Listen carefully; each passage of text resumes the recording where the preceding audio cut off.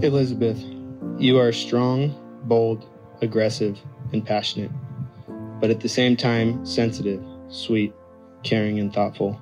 You challenge me today and every day to be a better man. Over the past 14 years, we have grown and experienced so much life together, and it is only the beginning of our journey. Through the struggles and successes of life, I promise to forever stand by your side. I love you for who you are, and I promise to never try and change you, only support you in everything you do. Together, we have no weaknesses. I'm the luckiest man in the world to have you in my life, and now get to call you my wife.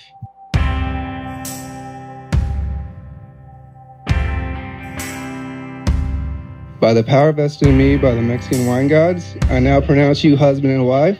Austin, you may kiss your bride. Pack yourself a toothbrush, pack yourself a favorite blouse, take a withdrawal slip, take all of your savings out.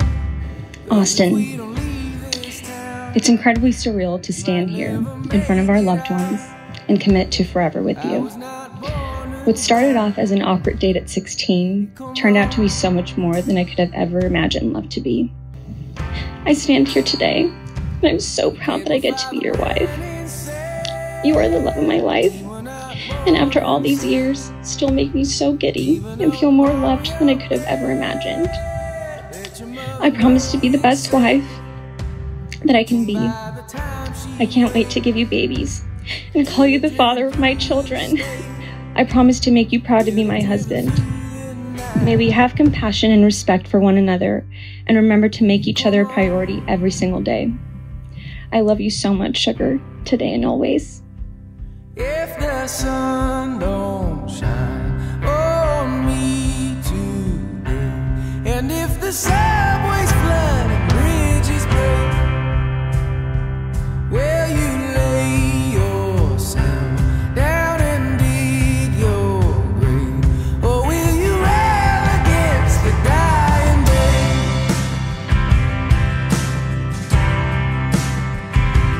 And when we looked outside, couldn't even see. A few things that I've noticed about these two, Austin and Liz. Austin eats chicken, ground turkey, and rice. Liz loves to expand her palate. Austin holds on to every dollar like it's his last. Liz likes to spend those dollars. Austin gets a scratch in his car and it'll give him nightmares. Liz just keeps on driving.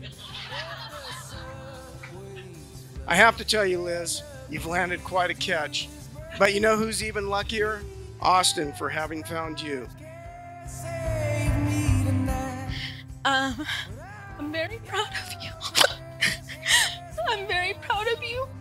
I'm very proud of you, who you are, who you have become.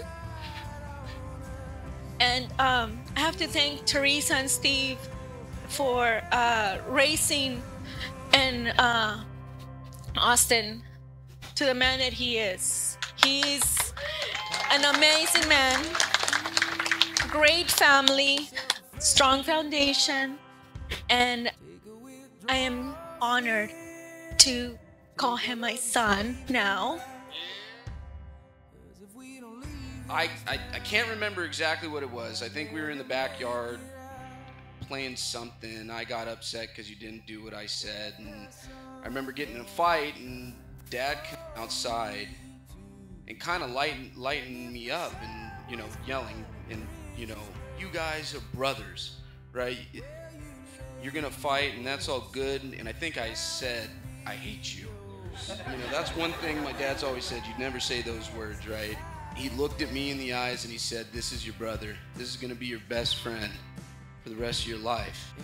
You have been there for me my entire life, for all the ups, the downs. You were my best man when I got married, and I'm so lucky to have a brother like you.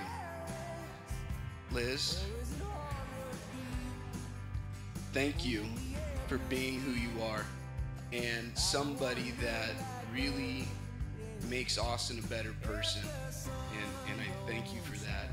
Oh, me today, if the subways flood and the bridges break, Jesus Christ can save me tonight. Without your dress, yes, wear something nice. Decide on me, yeah, decide on us.